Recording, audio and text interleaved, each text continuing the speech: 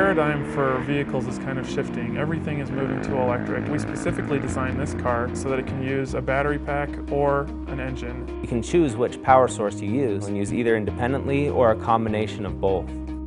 You don't have to be a gas-hogging guru to drive this car. You can be green and you can still have the performance. It's not like driving a golf cart. It's an amazing car. We can do 0 to 60 in around 3 seconds, which is faster than most Ferraris. It's also tunable so that drivers with different experience levels can drive the vehicle. You need to make it safe so that someone like a child could be able to drive the car, but also have good enough performance that you could have an adult drive the car.